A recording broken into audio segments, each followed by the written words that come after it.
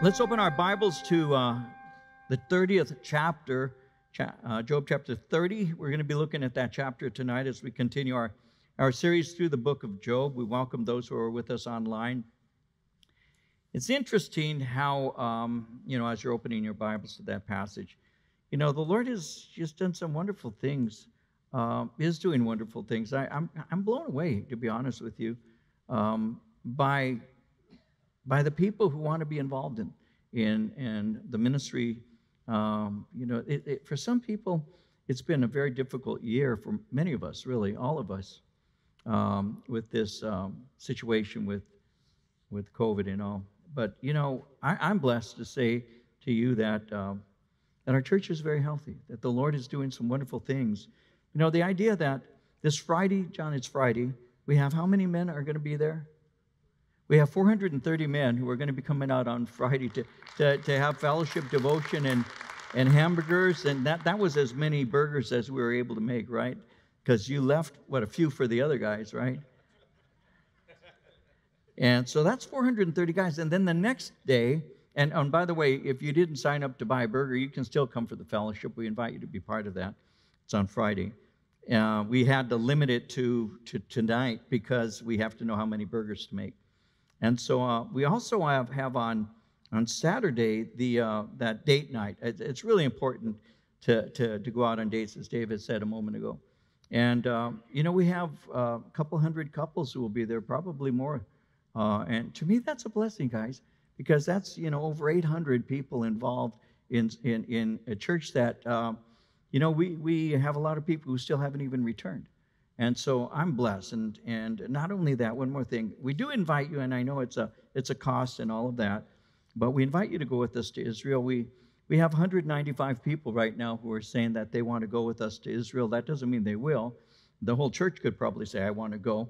But we have a good amount of people who have signed up with interest. That tells me that we're going to have a great possibility of going. We're getting as much information as we can related to it. The date will be probably the last week of March.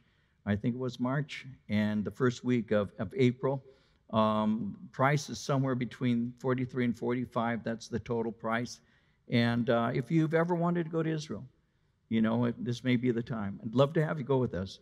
And, if you have interest, you can contact us through our Calvary webpage.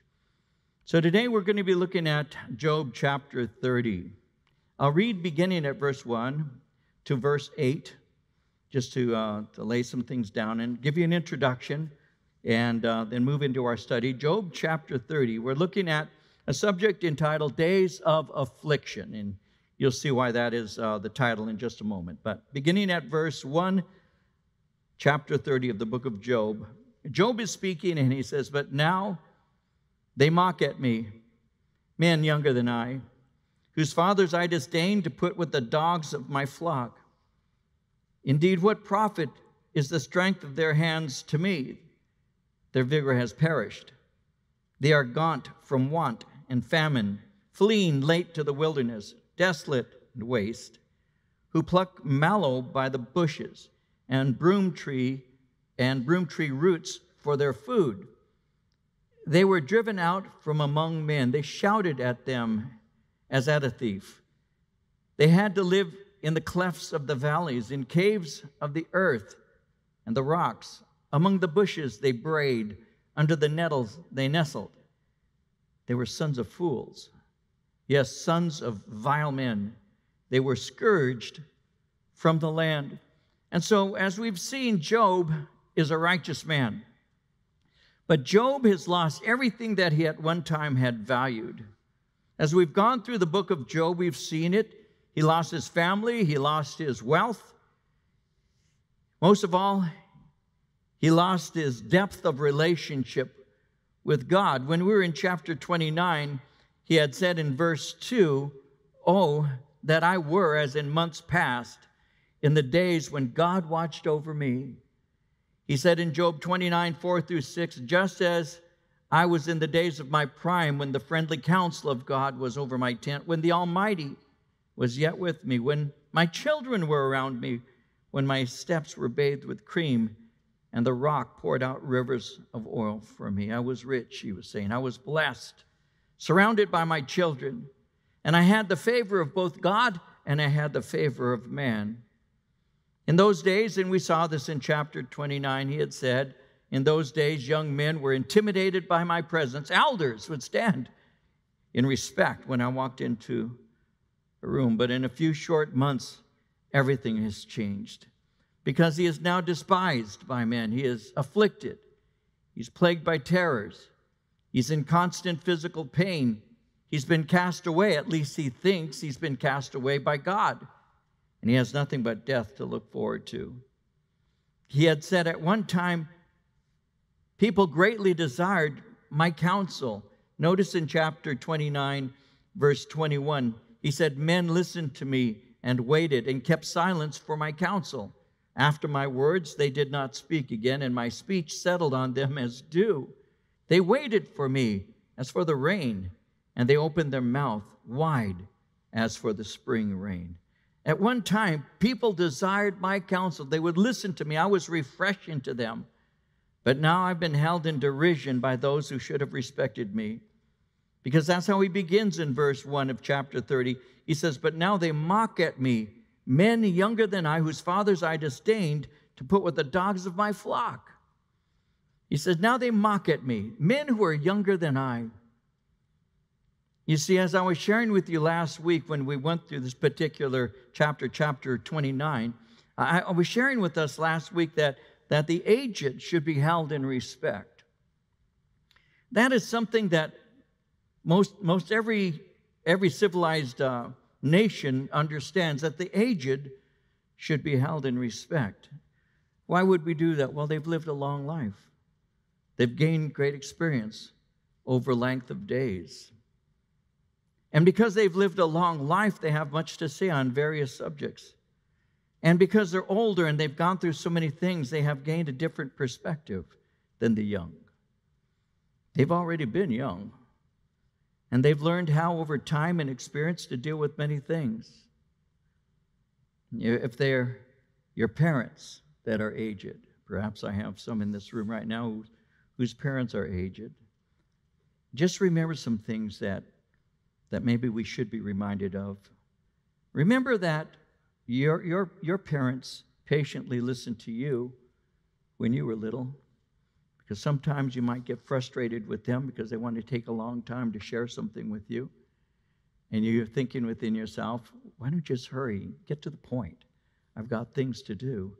And you forget that when you were there as a kid trying to share something so important to you, like a butterfly you saw, or a frog, or that the dog barked, something deeply intellectual and something that captured you, your parents listened. Your mama listened. Your dad listened patiently. And when you were little, they would carry you everywhere. They cared about you. They provided for you. They would protect you. When you were learning to speak, they patiently listened as you tried to put words together.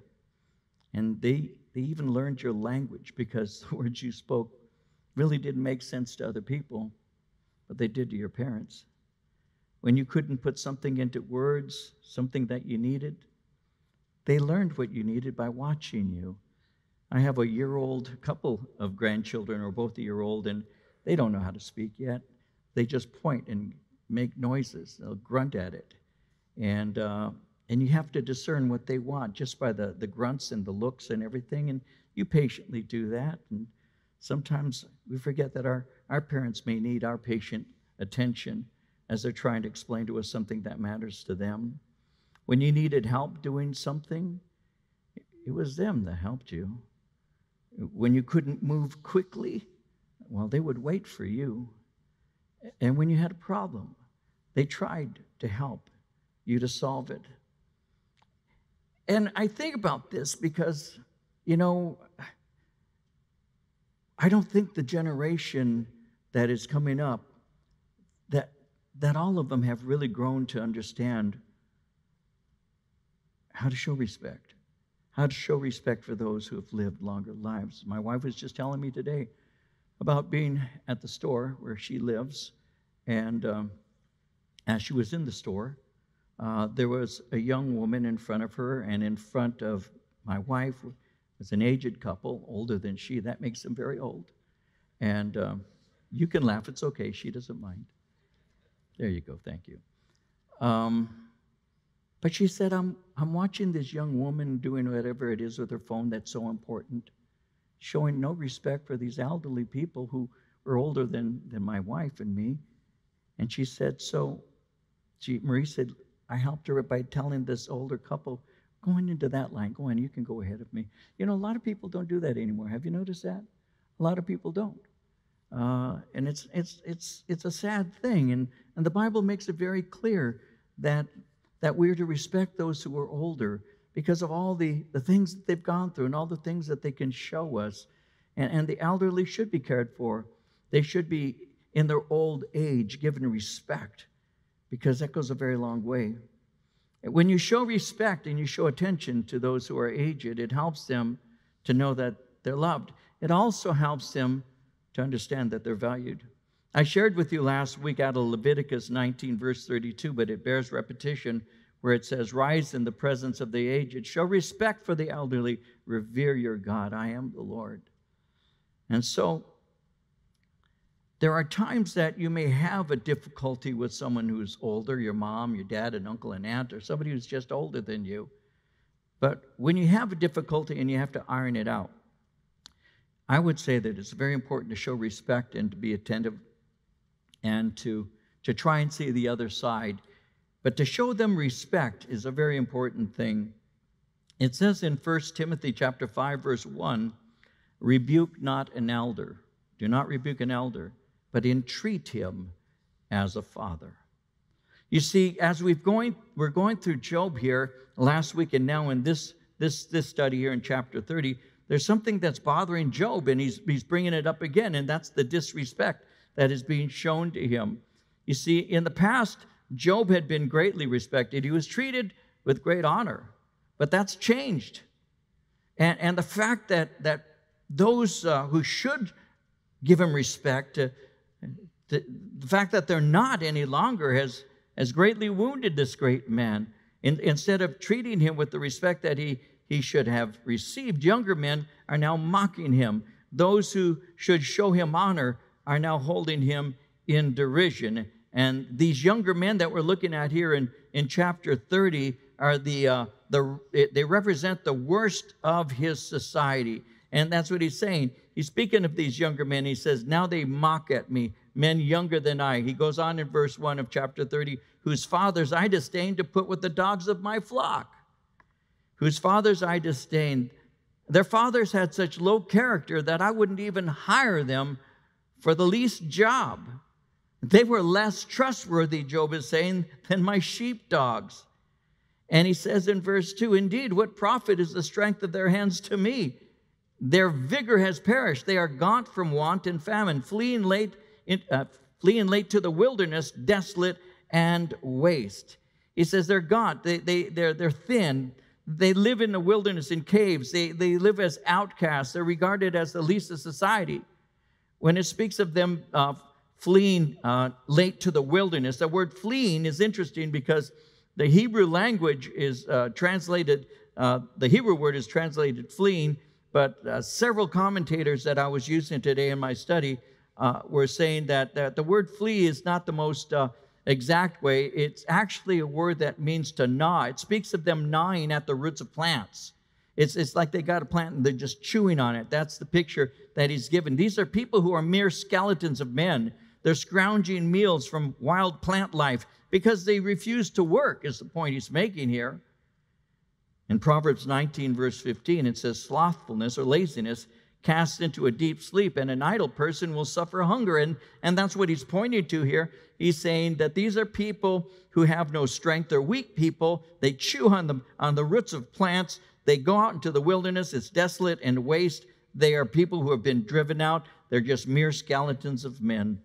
He says they, in verse 4, pluck mallow by the bushes and broken tree roots for their food. They're just chewing at and gnawing on these things. In other words, these are people who don't work and will not profit from it. In verse 5, they were driven out from among men. They shouted at them as at a thief. They had to live in the clefts of the valleys, in caves of the earth. And the rocks. Among the bushes they brayed. Under the nettles they nestled. They were sons of fools, yes, sons of vile men. They were scourged from the land. And so this reveals them as outcasts and thieves. In other words, he's speaking of these as being the lowest of those in the society. They had the lowest morals of all the people. In verse 5, it says they were driven out from among men and shouted at them as a thief. This speaks of them being undesirable for those who have an honest society. They're the ones who come in, that those who have an honest and upright kind of way of living, we look at them and say, these people, I don't trust them. They look like they're up to no good. As a matter of fact, when these people would come into a village, there would be those who said, keep an eye on those guys. They would actually warn one another about them when they would walk into the room or come into their villages. They're dishonored. They're distrusted. People don't want them around. And that's how Job feels that he's being treated. In verse 6, he says, they had to live in the clefts of the valleys, in caves of the earth and the rocks. They lived in caves. A cave is where a wild beast would take up residence. In other words, they didn't build cities, they didn't care for sheep, they didn't harvest crops, they didn't do anything productive. They just lived in caves and would scrounge for a living. When it says in verse 7, among the bushes they brayed, under the nettles they nestled, that's interesting. This is Job's description of how they speak. When it says they brayed, it's interesting. Again, I love studying these things because when you read the word braid there, B-R-A-Y-E-D, that's what donkeys do, right?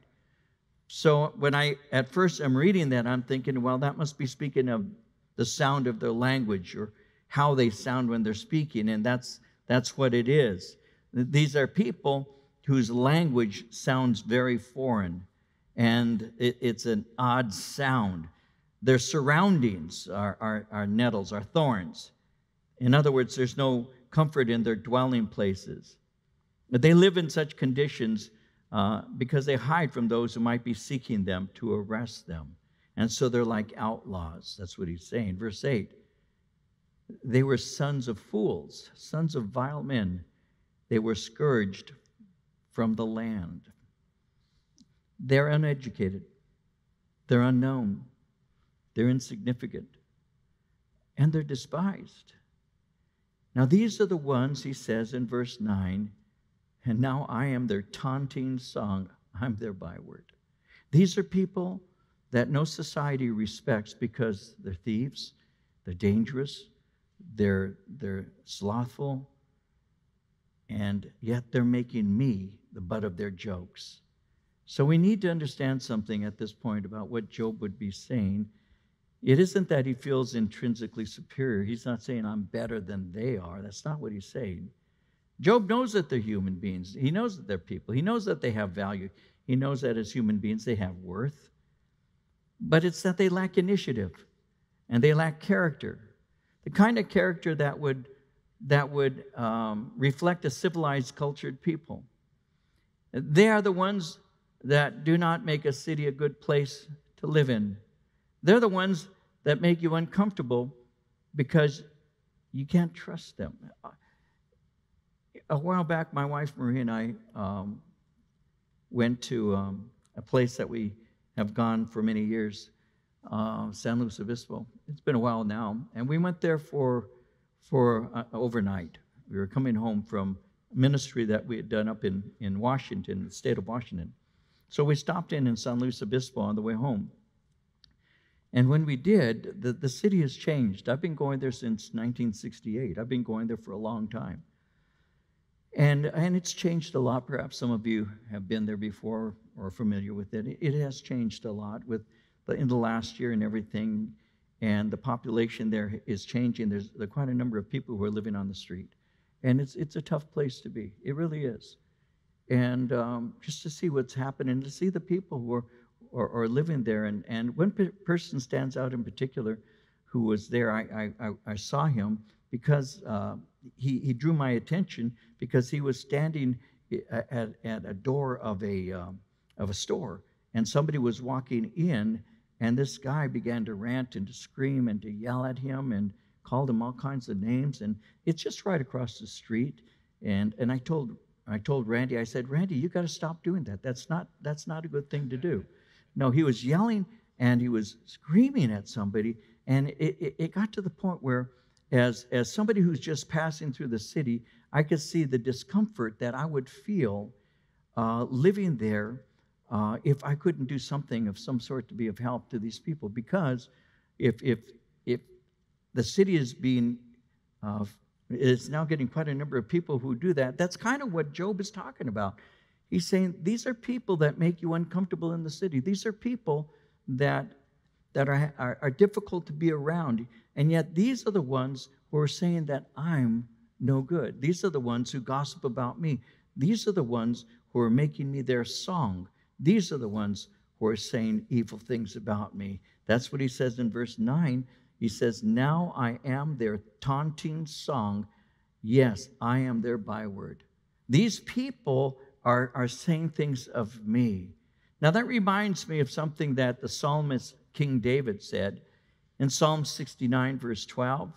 This is what David said. He said, those who sit at the gate mock me. I'm the song of drunkards.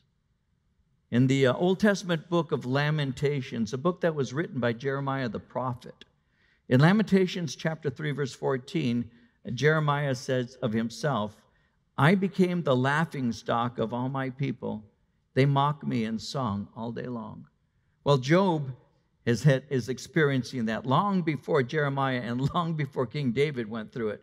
And he's saying, I am suffering and I'm losing. I'm losing my dignity. My suffering that I'm going through is now being used to insult and injure me. My suffering has resulted in the lowest of society mocking me. They even make up songs about me. In verse 10, he says, they abhor me. They keep far from me. They do not hesitate to spit in my face. They mock me. They laugh at me. They laugh at all that I once was and what I am now. These are the people who live in caves. These are the people who scavenge food. These people feel superior to me. And when they see me coming down the road, they avoid me. When they're near me, they do not hesitate to spit in my face. There are two ways to look at that phrase, spit in my face. One would mean literally to literally spit in his face, but commentators say that what that's speaking about is showing disrespect by spitting in his direction. And so he says, they have shown me great disrespect. They don't hesitate to disrespect me. They're treating me in such a way that all my dignity has been taken from me. And then he goes on in verse 11, and he's speaking of God when he says, because he has loosed my bowstring and afflicted me, they have cast off restraint before me. God has taken away my strength. God has removed his protection. From me, I've become helpless. Blow after blow has landed on my unprotected life. At one time, I was respected. At one time, I was honored. People wouldn't even think of trying to harm me, but now God has removed his hand of protection. And people feel free to sing taunting songs and disrespect me. They feel free to insult me and spit in my direction. They insult me whenever they desire to. They speak and act towards me without any kindness, and nothing is left to restrain them from treating me with such contempt. In verse 12, at my right hand, the rabble arises. They push away my feet. They raise against me in their ways of destruction. When he says rabble, that word rabble actually is, again, it's a word that speaks of half-grown boys. These young men are shouting insults at me. They taunt the one who was respectable. And when I'm walking, they try to trip me. And they'll place obstacles in front of me. And this man was so filled, and you'll see this in a moment, with sores and pain. You know, the idea that they had no sense of compassion at all, that they would put things in his way and try and trip him, that would break his heart. In verse 13, it says, they break up my path. They promote my calamity. They have no helper. They interfere with whatever I'm trying to do.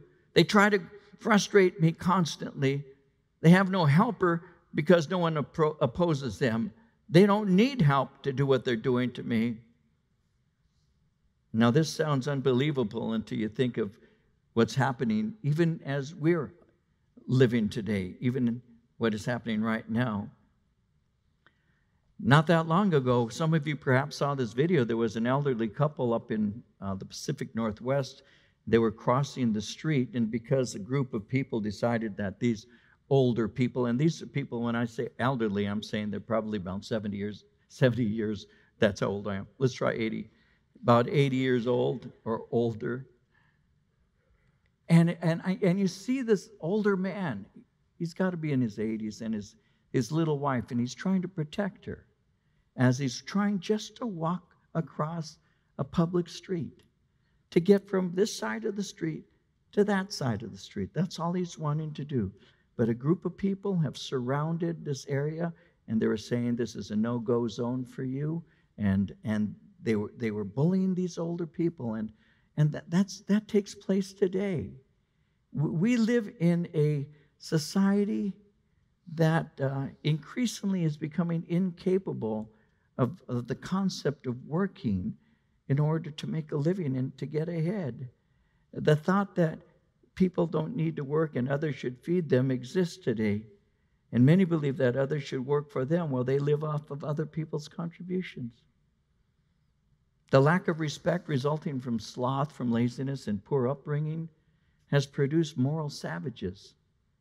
We're busy creating a society that blurs distinctions, a society that lacks moral restraint, a society that is not capable of allowing you to have a differing opinion without them getting violent about it. We're living in that time right now. When you cast off God and you cast off His Word and you cast off the things that pertain to the Lord and treating one another with kindness and doing unto others as you would have them to do to you, when you cast that off, you end up with the savagery that we're seeing today. And we've created a society, we've allowed it in many places to begin to exist, and not only to exist, but to actually hold sway. This reminds me of what you read in the Old Testament book of Isaiah in chapter 5, verses 20 through 23. Listen to what he said. He says, "Woe unto them that call evil good and good evil, that put darkness for light and light for darkness, that put bitter for sweet and sweet for bitter. Woe to them that are wise in their own eyes and prudent in their own sight. Woe unto them that are mighty to drink wine and men of strength to mingle strong drink. Those who justify the wicked for reward and take away the righteousness of the righteous from him." That's the society that we're living in right now, a society that doesn't value the things that make for a society worth living in. And Job is speaking concerning that, about how they're treating him, and these are the things that were taking place then, and in some ways we can see those kinds of things even today. Notice in verse 14, they come as broad breakers. Under the ruinous storm, they roll along. A breaker is a wave. They overwhelm me, like when a huge wave crashes on the shore. Like a wave breaking through a breach in a retaining wall, it just overcomes and overwhelms. And that's what they're doing to me. In verse 15, he says, "Terrors are turned upon me. They pursue my honor as the wind. My prosperity has passed like a cloud." These terrors he speaks about are the terrible nightmares that he suffers. His dreams often contain frightening images. You see, he thinks God is his enemy. He believes that it's God who's given him these dreams. In Job, earlier in chapter 6, verse 4, he said, "The arrows of the Almighty are in me. My spirit drinks in their poison. God's terrors are marshaled against me." In chapter 7, he had said in verses 13 through 15, When I think my bed will comfort me and my couch will ease my complaint, even then you frighten me with dreams and terrify me with visions, so that I prefer strangling and death rather than this body of mine. I can't sleep at night. I can't find any place. And God, it's you who's doing this. That's what he's saying. He thinks God is his enemy. But let's talk about that for just a moment. He thinks God is his enemy. That he's very wrong in, because if God were his enemy, it would be a lot worse than it actually is. All you need to do, if you're with us on Sunday morning, you see in the book of Revelation, chapter 6 through 18, you see what the tribulation is like. That's when God calls you his enemy. That's when God brings all of those plagues, those judgments. That's when, the sun is blotted out and water turns to blood and the sea animals all die and rotting corpses are on the shoreline. That's when God is your enemy. So he thinks that the Lord is his enemy, and God isn't his enemy at all.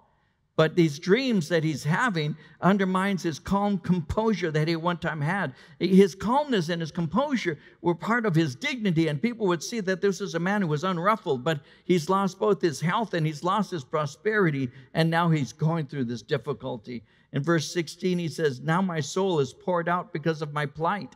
The days of affliction take hold of me. My bones are pierced in me at night. My gnawing pains take no rest. I'm greatly fatigued. I'm so tired. My body is racked with pain. My bones are on fire, and I'm constantly aching. I'm in such pain that I can't even sleep at night." He says in verse 18, he says, "By great force my garment is disfigured. It binds me about as the collar of my coat. The clothing that I wear is polluted by the oozing sores.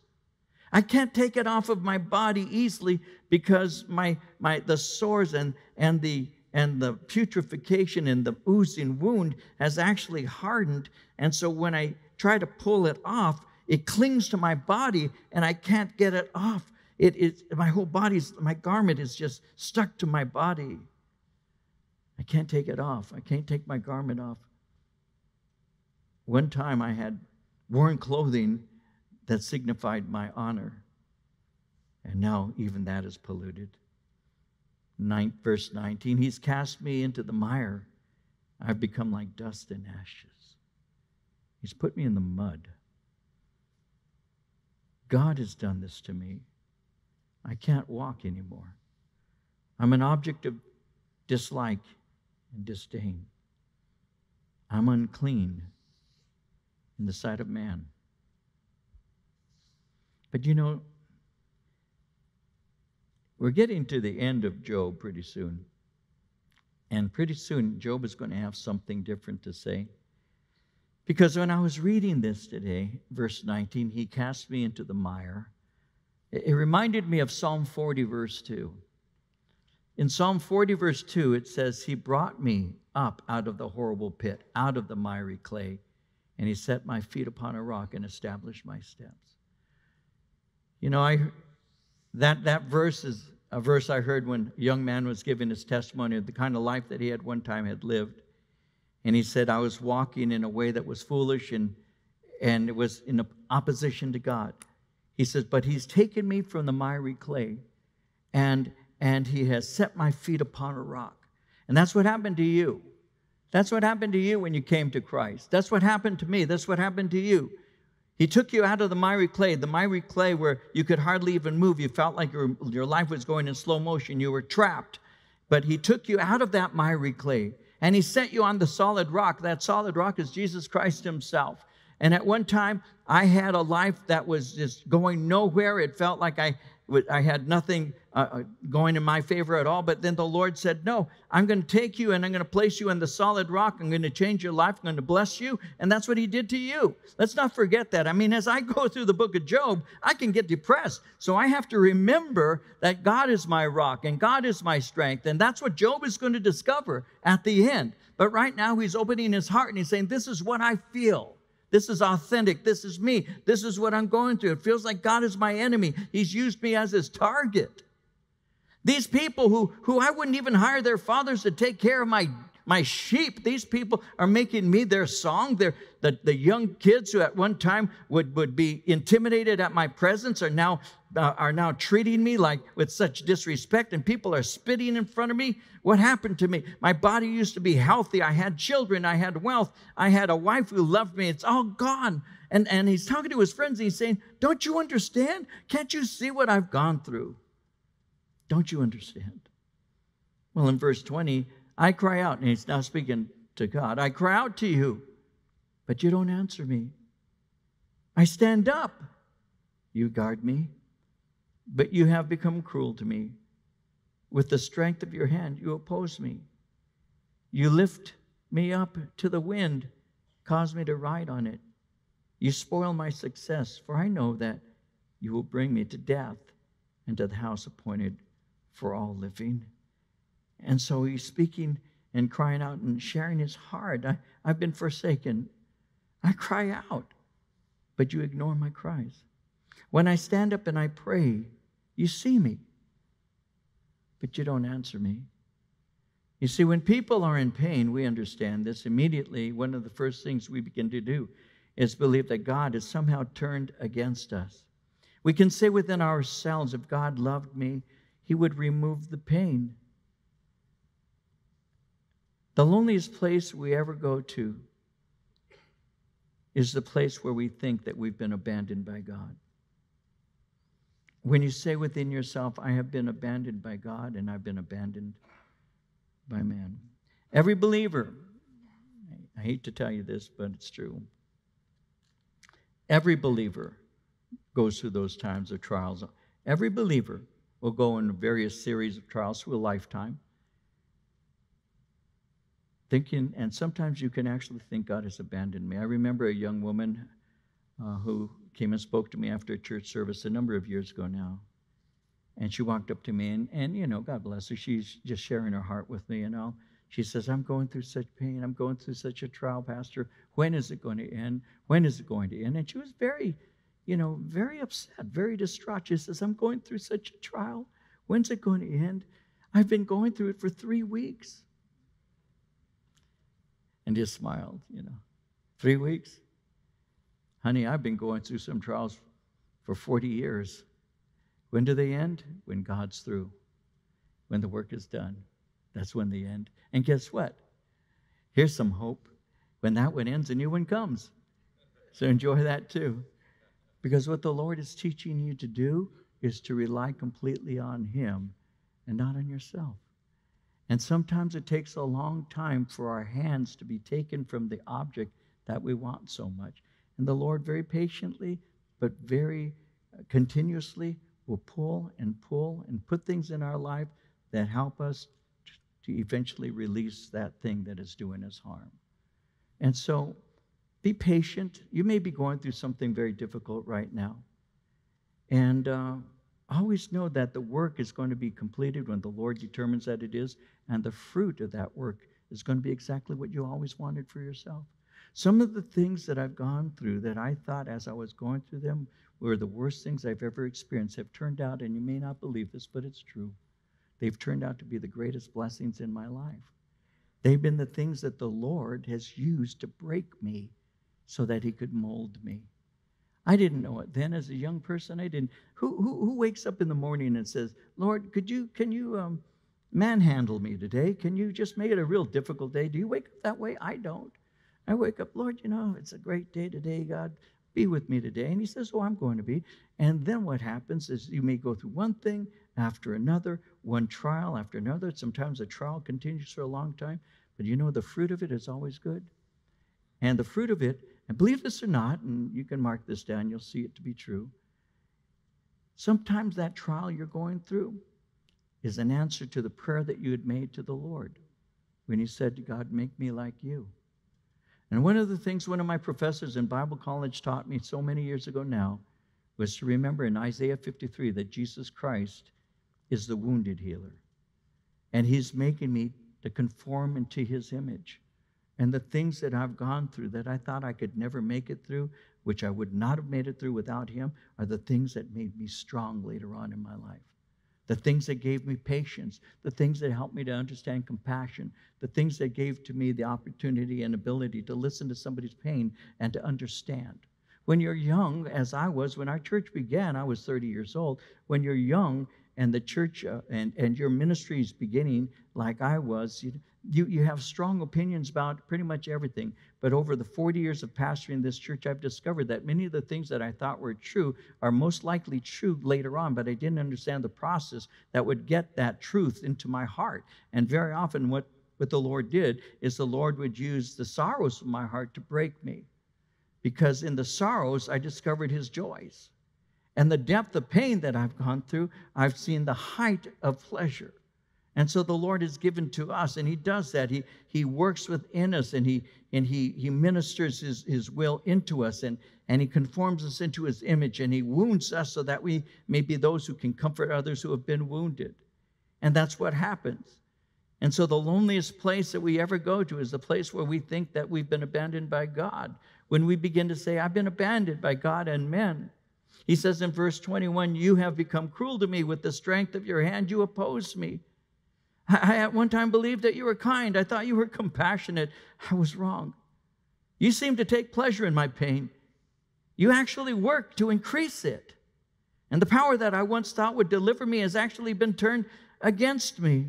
In verse 22, you lift me up to the wind and cause me to ride on it. You spoil my success. You've caused my life to become a storm. I'm tossed about. I'm like a piece of straw that's been caught in a whirlwind. I just can't win. And then he goes on, verse 24, surely he would not stretch out his hand against a heap of ruins if they cry out when he destroys it. Have I not wept for him who was in trouble? Has not my soul grieved for the poor? But when I looked for good, evil came to me. When I waited for light, then came darkness. My heart is in turmoil, cannot rest. Days of affliction confront me. I go about mourning, but not in the sun. I stand up in the assembly and cry out for help. I'm a brother of jackals, a companion of ostriches. My skin grows black and falls from me. My bones burn with fever. My harp is turned to mourning, my flute to the voice of those who weep. Verse 24 is very obscure. Every commentator I used, and I looked at several, said this is the most obscure scripture in the book of Job. Surely he would not stretch out his hand against a heap of ruins if they cry out when he destroys it. They said there are so many ways to look at this. But the way that one commentator approached it is what I'll repeat to you. I think it's the way I would see this also. It may mean that God would not destroy something that's already in ruins. He especially would not destroy something that cried out for mercy and help. In verse 25, he said, have I not wept for him who is in trouble? Has not my soul grieved for the poor? I've had human compassion on someone suffering. I've cared for people in pain. Why is it that I am suffering and God doesn't seem to care? Verse 26, when I looked for good, evil came to me. When I waited for light, then came darkness. Now, I've done good for others, but instead of good, I have had evil returned to me. In my old age, I would have expected respect and honor, not what I've been receiving. He says in verse 27, my heart is in turmoil and cannot rest. Days of affliction confront me. I go about mourning, but not in the sun. I stand up in the assembly and cry out for help. I'm in turmoil. I'm in torment. I'm in constant pain, unrelenting affliction. I go about, verse 28, mourning, but not in the sun. My days are spent in sorrow, living without the light of day and without comfort. I stand up in the assembly. I cry for help, even though it embarrasses and humbles me. It diminishes me. I have humbled myself in front of large groups of people. I've humiliated myself. They've seen this. I, who was at one time held in such esteem. In verse 29, I'm the brother of jackals and a companion of ostriches.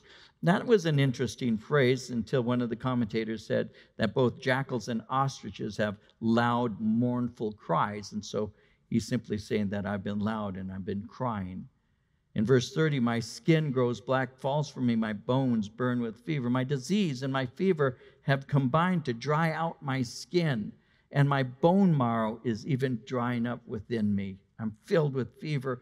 And then finally, my harp, verse 31, is turned to mourning, my flute to the voice of those who weep. Now, harps and flutes are musical instruments that are associated with joyful music. So the only song that I now sing is a song of sorrow and pain. I sing the blues, is what he's basically saying. My reason to rejoice no longer exists. My pain and my sorrow is too much to bear. And all I can do now is cry in pain. I just don't have anything to be joyful about anymore. Again, remember that he's speaking to his friends who should have been there to bring comfort, but instead have turned to attack him. And this is as low as he's getting low, and he's in a very low place right now. But I wanted to close with Psalm 30, verse 5. His anger is but for a moment. His favor is for life.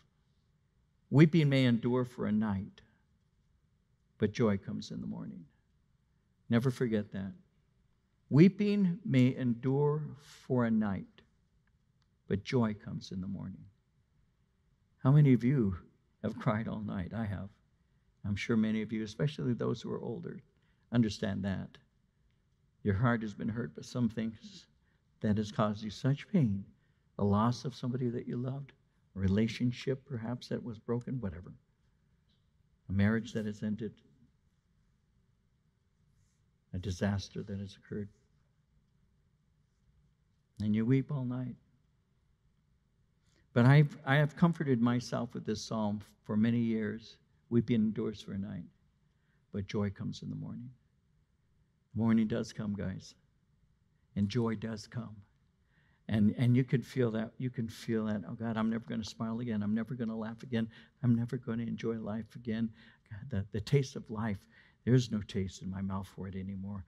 I don't really care if I live or if I die. I don't care anymore. I am just so tired. I am so fed up. I am so hurt. And some of you have gone through something like that. I have many times, especially in ministry. Especially in ministry.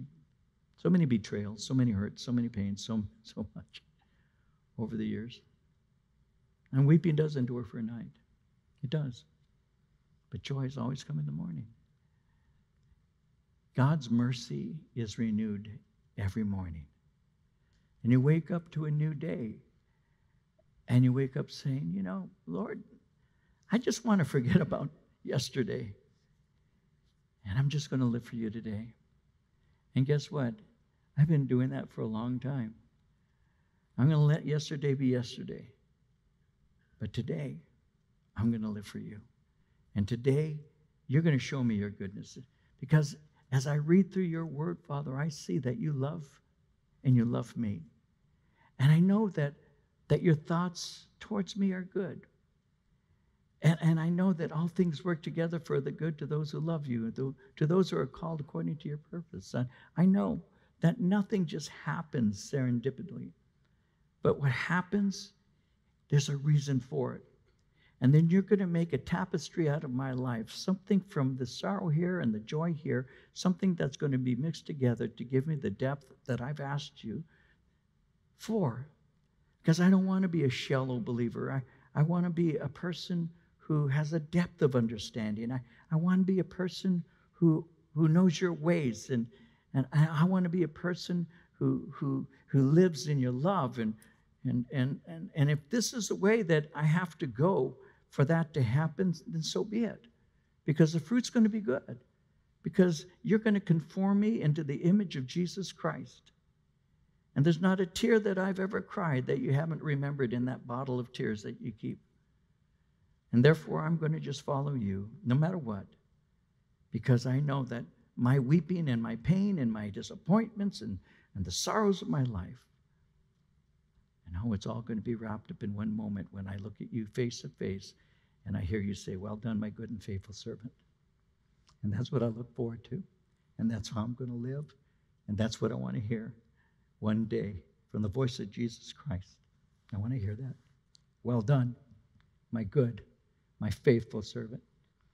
You have been faithful in little. You've been faithful in little, but I will give you much.